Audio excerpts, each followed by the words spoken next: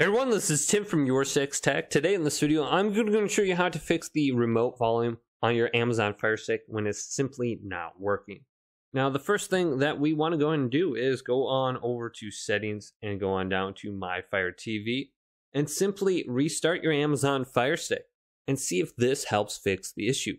Otherwise, you can unplug it from the wall outlet for at least 60 seconds and then plug it back in. Now, if that doesn't work, let's go up to Equipment Control right here and select this. And then go to Manage Equipment. Then go to TV and scroll on down to Change TV. Now, I'm actually on a monitor right now, so I'm not on a TV, but I'm going to go to Change TV. Now, go through this setup and find the TV that you currently are using. So I am using LG monitor, so I'm going to select that. So go through this entire setup and just see if this helps fix the issue. Now, the other thing that you could try is resetting your Amazon Fire Stick remote by pressing down the back button, the button with the 3 lines on it, and the left button. If I hold all 3 of these down at the same time, my Fire Stick remote will reset and it will disconnect from the Amazon Fire Stick.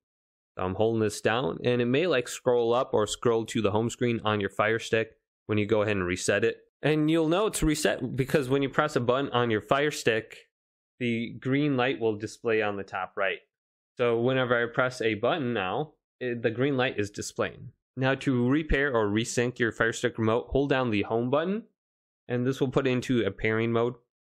So I can continue to hold this down for like 20 to 30 seconds, and I can keep doing this multiple times.